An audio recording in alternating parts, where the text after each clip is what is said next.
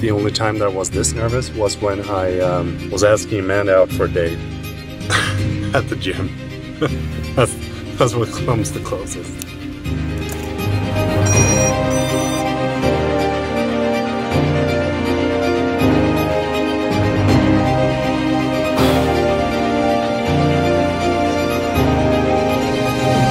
Well, I guess we just have to send it.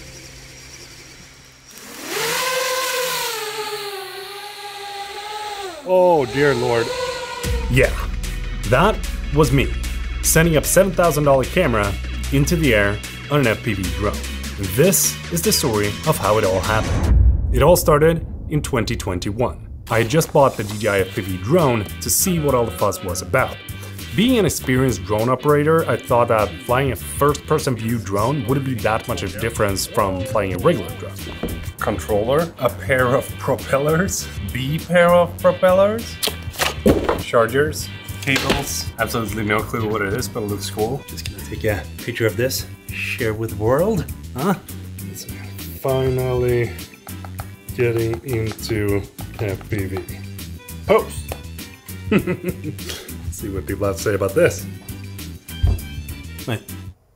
Don't fly an FPV drone in manual mode inside without practicing in a simulator first. Huh. Let's just say that I should have listened to the people sending me DMs. Oh, we're all good. Just getting into the habit of flying FPV. No joke, it's actually broken. That was a $1,300 monitor. I guess you can say that I get kind of scared, because almost an entire year passed by without me even touching an FPV drone. But then, one day in June...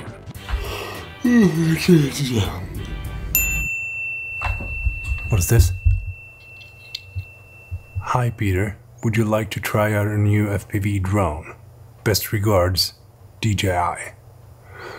I was wondering if I should accept the offer or decline and say that FPV is not my kind of thing. But then I started to think to myself, what if I do this right? What if I start from the beginning, learn the basics, and then work my way up? It might just work. After a little bit of consideration, I replied to the email and said, let's go. So at this point, I kind of realized that if I want to make this video good enough and be able to fly in manual mode, I need to practice. Oh shit. Since I was on vacation with the family, things went kind of slow.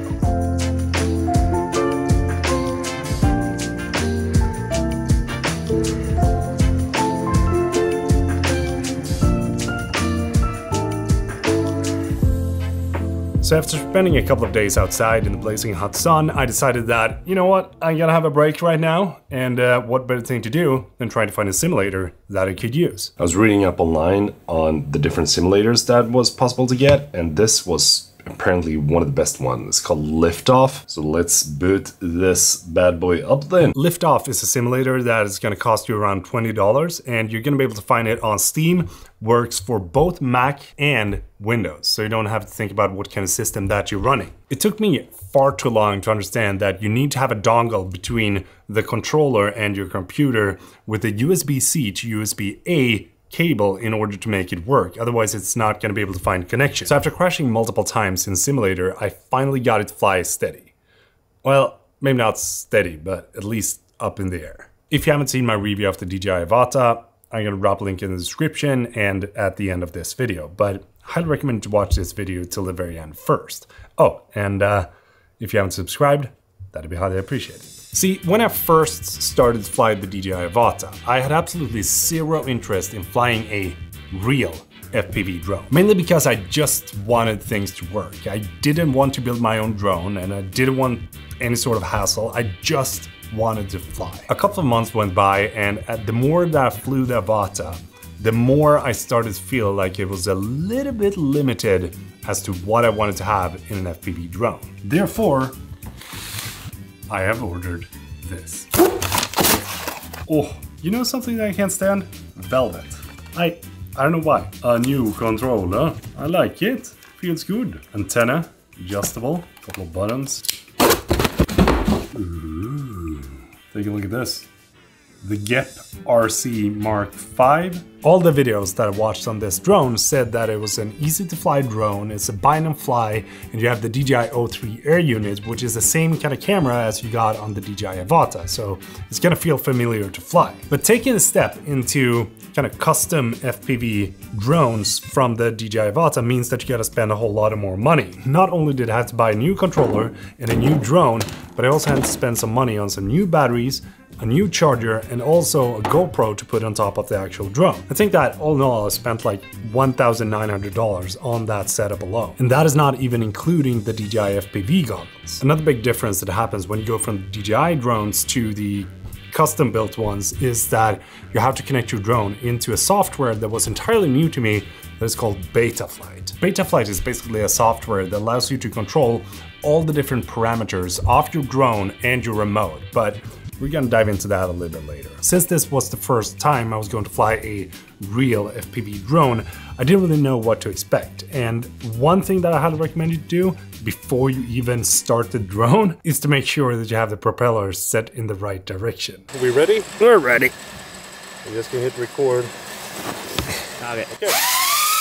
Oh my gosh. You didn't lift? I'm so scared there. Okay, let's try it again. Propellers are the wrong way.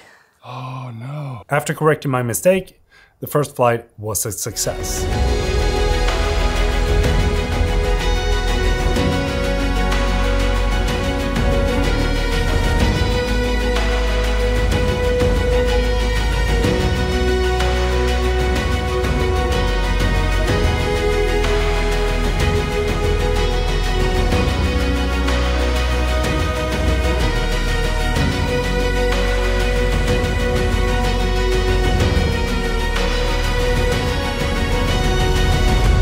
One scariest part about flying custom FPV drones is that you don't have the same kind of failsafes as you do with the DJI drones. Sure, some of the more expensive ones does have like a built-in GPS that you can activate in Betaflight and so on and so forth, but the majority of the 5-inch drones, once you lose connection, they're gonna be gone. So you gotta be prepared for that when you're taking the step into actually flying custom FPV drones. But a couple of days after I posted the video from that trip, which I'm also going to link in the description down below, I got an email from a guy that was called David Gu. David is an FPV drone pilot with over 11 years of experience within the FPV world, and he was not amused by my choice of drone. The email contained basically a wall of text saying that, hey Peter, I love your stuff, you know, but seeing you go for the GEP RC, I don't know what to think about that. It's not the drone that I would recommend as an experienced drone pilot. I'm a little bit disappointed to see you talk about this drone. My interest was piqued because 11 years of experience within the FPV world, I need to know more. So please do share your thoughts on what drone that is actually a good drone to fly. So David sent me a link to one of the drones that he said was one of the best 5-inch bind and fly drones that I could purchase. And said and done, I placed an order and awaited its arrival to my studio. And since I was very intrigued about all the experience that David has, I kept the email conversation going, a little bit back and forth, and then I eventually said to him, so do you build your own drones? And he said like, yeah. And that is where I felt like I was kind of standing at a crossroad. I could either take route 1 and say, okay, cool, thank you for all the tips, bye-bye, see you later. Or route 2, go all in. So I asked David to build me a Cinelifter. Alright, I'm super excited. I'm about to do a build video of this X8 from FPV Frame. I'm excited, got goosebumps.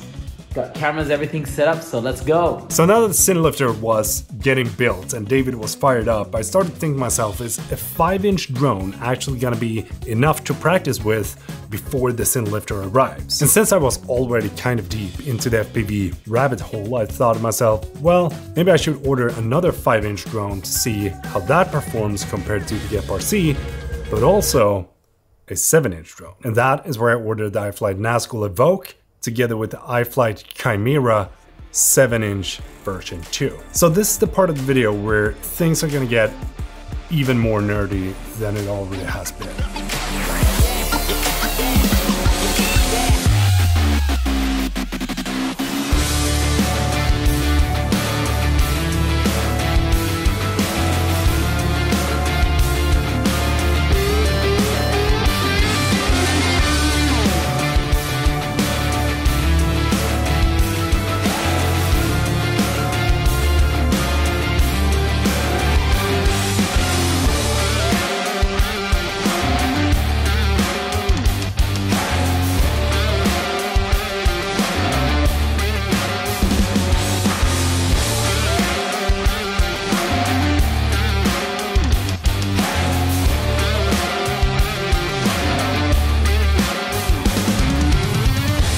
let's start with the 5-inch. It is very responsive and extremely lightweight. Almost doesn't have any weight. When you push the throttle, it's like boof, exploding up into the air.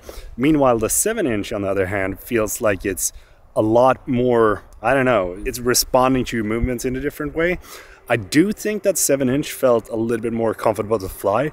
It's definitely going to be one of those drones that you want to do sort of like cliff diving and smooth, like following shots. You can do that with the 5-inch as well, but testing it out now, I did feel a little bit of a difference. And when it comes to flying fast, the 5-inch is the way to go. When it comes to battery life though, the 7-inch is definitely the way to go. I think you're gonna get like 5 minutes, 6 minutes with that. Meanwhile, with the 5-inch, it's like 3-4 minutes tops. Just to give you a little bit of clarification when it comes to battery life. This battery was strapped onto the 5-inch, which is a 1550 milliamp battery. And when I was flying 7-inch, I used this battery, which is 3300 milliamp battery.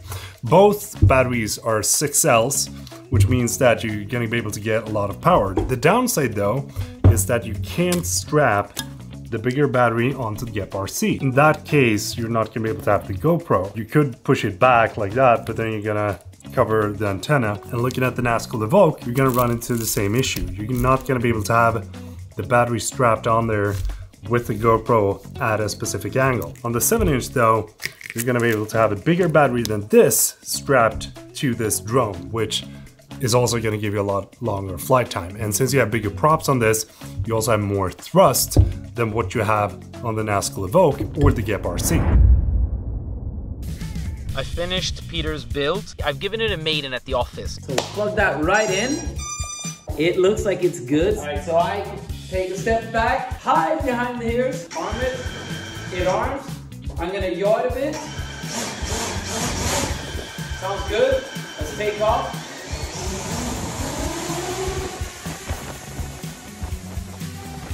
It flies great.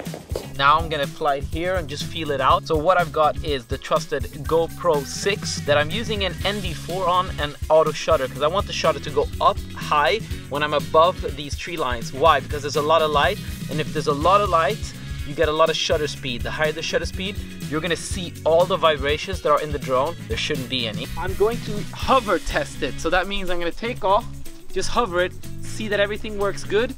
Usually when I do this, on a smaller drone, I'll put my foot out so it doesn't hit me. On this one, I'll just move away from it. Alright, that looks good. Smooth landing.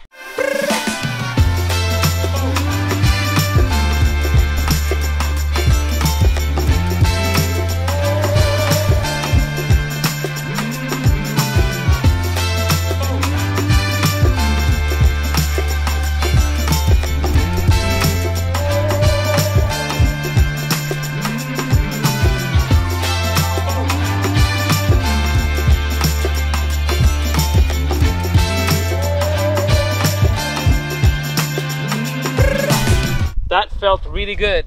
Peter, I think you've got yourself a really nice machine. Oi, oi, oi, oi, oi. It has finally arrived. Prime Gear logo. This is actually way smaller than I thought it would be. I was expecting something interesting. So just got the controller bound. Everything should work properly. Props are on. I'm a little bit nervous. This is gonna be the first time arming the Cinelifter. Vågar.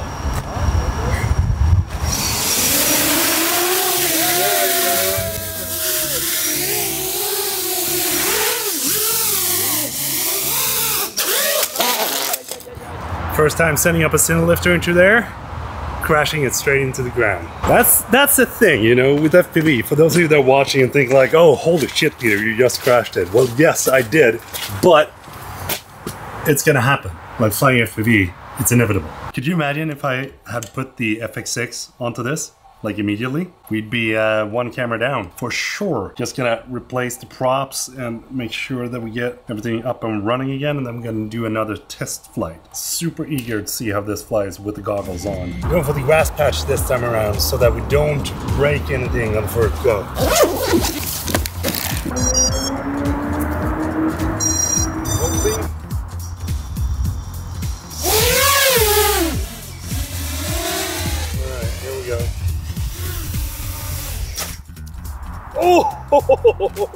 This flies like a freaking airplane. Comparing the Cinelifter to a 5-inch drone is almost impossible because the Cinelifter is just such a beast in and by itself, but I'm incredibly glad that I didn't crash it the second time around. I did not feel comfortable enough to put the FX6 onto the Cinelifter and bring it with me for the shoot when we were about to shoot the Ram up north. So instead, I brought the 7-inch together with my iFly Nazgul. We wanted to have sort of like a tracking shot behind the car, but we also encountered heavy snowfall. So I sent up the Nazgul to do a sort of like a test flight to see how it felt, and the drone felt incredibly fast. And when it comes to FPV drones, one of the things that you gotta consider is how steep of an angle you got on the camera, because the steeper the angle, the more thrust you're gonna have pushing your drone forward.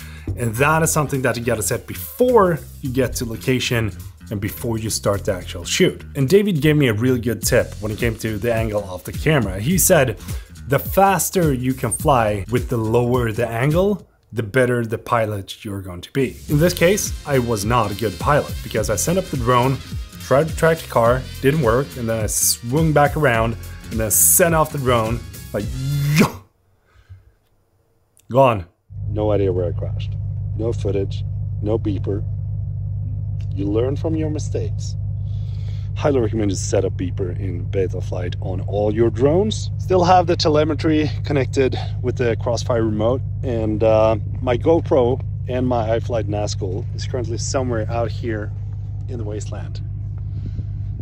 Basically what happened was that I was flying and then all of a sudden it started to spin like super fast. I flipped it into angle mode and just started to spin even more. Sent up the Mavic, tried to see if we can find some traces, but it all just looks the same. There's just branches and stuff.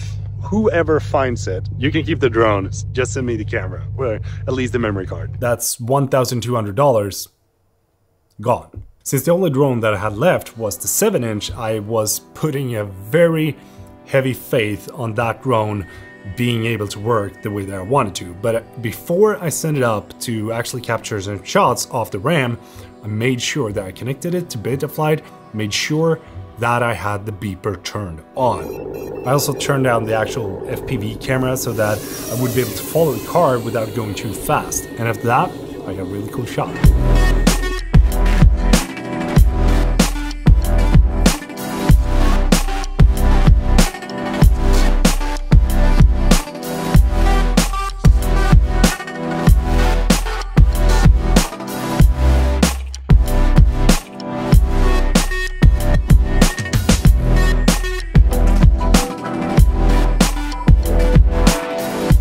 Flying the 7-inch drone was definitely something that felt a lot more reliable because it was a lot more sturdy in the air, especially when you're flying behind the car and you have this wind gust coming from the car and the aerodynamics and all that stuff. And as I got back from the trip to the studio, I had a couple of friends coming over from the UK and the United States. Got Watts? Nope. Should definitely be an electrician. I said it before, I can say it again. And we got Curtis, or how do you say it in Britain?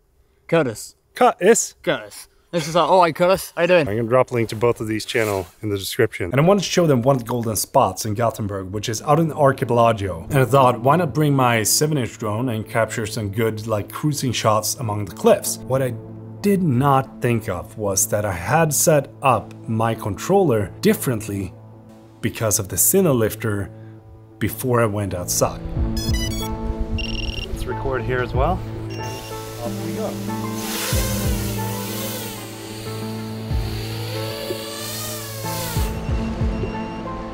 That's all good.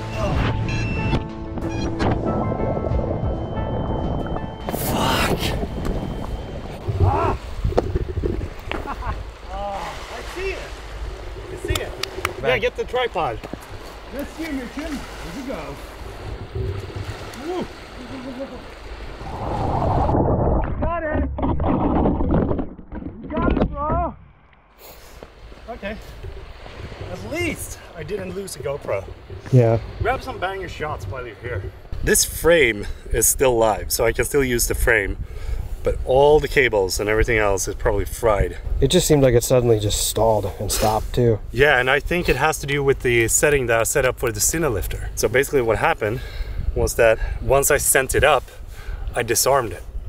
So it's like the motors were on and then I disarmed it. I was like, ooh, 2 GoPros, 2 drones in less than a week. But that's the realities of FPV drones though, you know? It is. When you have a controller like this, you can set up all the different rockers and switches to be the way that you want them to be. So if you go into modes, then you're gonna have this table here. And as you can see here, we have arm, we have angle mode, and then you have beeper and GPS rescue. So when I'm flicking this switch, you can see up here that you have sort of like a yellow dot moving back and forth. And something that I missed that I had set up was that when I flicked this rocker, I had it set to disarm because I hadn't made sure that all of these rockers were the same on all my drones. So when I flicked that, boom, drone was gone.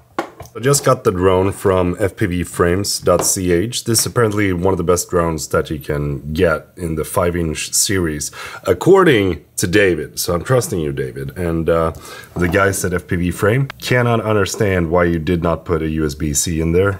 This is micro USB. Come on, it's 2023. But one of the things that is very important when you're getting a drone like this, basically when you're moving your throttle, you want the drone to go up, right? Looking here, you can see that you have a channel map that says AETR. And that basically means that roll is on A, pitch on E, and yaw on R, throttle on T. So we gotta make sure the channel map is according to this. If we were to type in AERT, you can see that the drone starts spinning, right? So basically what happens is that when I move my throttle down, it just spins because we put the throttle on the yaw. And that is something that we can't do. And as you can see here, now we're gonna change out the R against the T. And that means that we're gonna have AETR instead of AERT. So always make sure to check this on your drone, because otherwise if you just bind and fly, then might be bye-bye. Learning how to use Betaflight is definitely a challenge because it's not one of the most intuitive programs out there. It's a strange program. It takes a lot of time, and I definitely recommend you to spend time to actually learn how the different things work when you are buying your first custom drone, because it doesn't matter if you buy a bind and fly drone or if you build a drone on your own, you still need to learn the program because all of these drones are kind of like based on Betaflight. Today is going to be day 3 of practicing with Cinelifter. So I put on some weights here so that we can imitate the camera actually being there. So this is approximately 1.5 kilos that we're going to try to fly. I hope that we're not gonna crash today like we did with the 7-inch. I got some good faith. You can definitely feel that it's a heavy drone with a heavy setup, but I do think that the weights are helping a whole lot because you feel that you have the weight and you don't want to push it. And since I'm not going to fly acro mode, I'm not trying to do loops or twists and turns, because when I attach my FX6 onto this, it's gonna be for real. Still don't know how I feel about that. Can highly recommend this controller. This is the TBS Tango 2. Some incredible precise control when you're flying with your drone. Since I was hanging out a few more days together with Kyle and Curtis, I told them that we should go back to the same spot, fly another FPV, but this time I'm gonna make sure that I have set up everything correctly in Betaflight and with my remote so that I'm not gonna crash.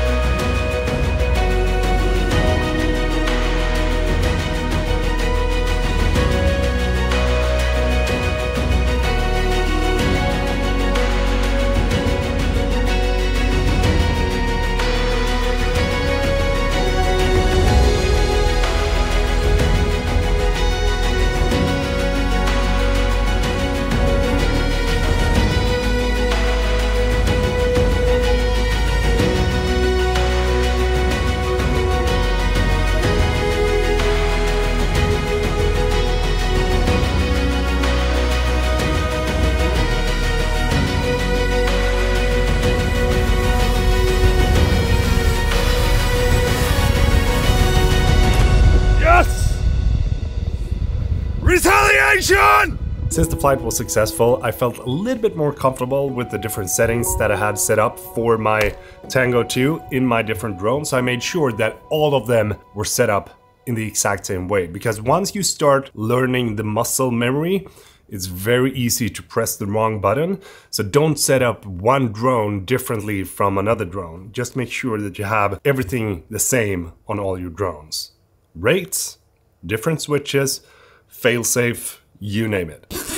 This is going to be the first test flight with the drone that I bought from FPV Frames, and just want to get it out there, none of this that I bought for this video is sponsored. I paid for everything myself, and this is my honest opinion, just so you know. Something that is very important that I've understood with FPV is that it comes down to the rates that you're using more so than the actual drone. Of course the drone matters, but if your rates are wrong, you're not going to be able to fly cinematic. That's kind of what I figure out. Nice. That felt very good. So do you remember the crash with the Cinelifter? Well, that resulted in sort of like small vibrations off the entire drone. This happened. Small cosmetical damage, I thought, but this can apparently be more than enough to cause the micro vibrations that I'm seeing.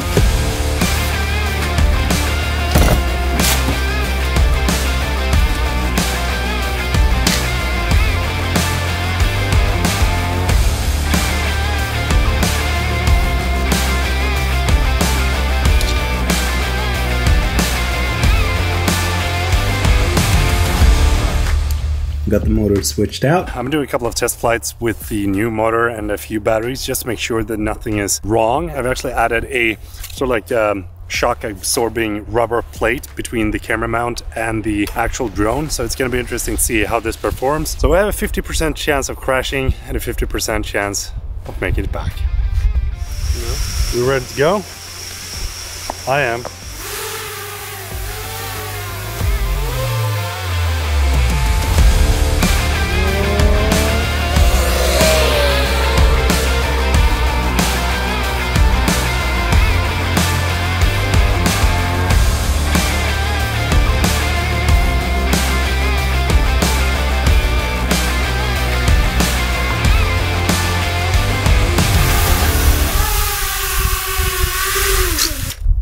Oh, I got it back, even on the plate. You see that? Oh, yo, that was sick. My heart was racing incredibly much. It still is. So this entire video started with me getting a very stupid idea, as per usual, of sending an FX6 up on an FPV drone. And the challenge in this was to see if I would actually be able to make it. And I could.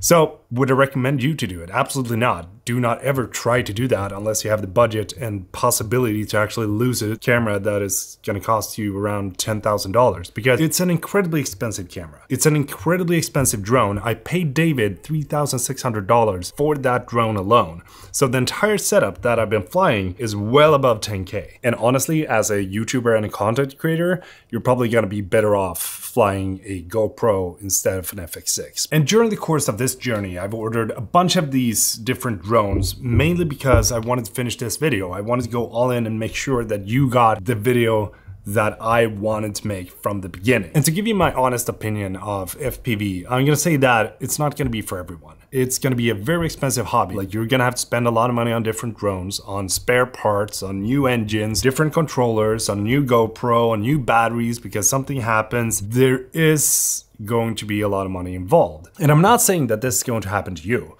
but I'm saying prepare for the worst, hope for the best. And if you're anything like me and you don't have sort of like the interest of building your own drone, then there is very skillful people out there that are building some really good drones. And the drone that I ordered from FPV Frames is actually run by a guy that is very good at building these specific drones. So after flying both the iFlight Nazgul and the Flow X2, I think it's called, together with GepRC, I'm gonna have to say that this drone is probably the best that I've flown so far. And the good thing about this drone compared to the iFlight Nazgul is that you're gonna be able to have a way easier time being able to find the spare parts for this drone as compared to this. So depending on where you're at with your FPV journey, I think that what I would recommend you to do is to practice in simulator, a whole lot, as much as you can do, and try to play around with the different rates. If you want to see the rates that I'm currently using on my drones, there's going to be a link in the description. Head over to David's channel because he's probably going to do way more videos than me that is covering more in depth. But if you like this video, please do give it a thumbs up, and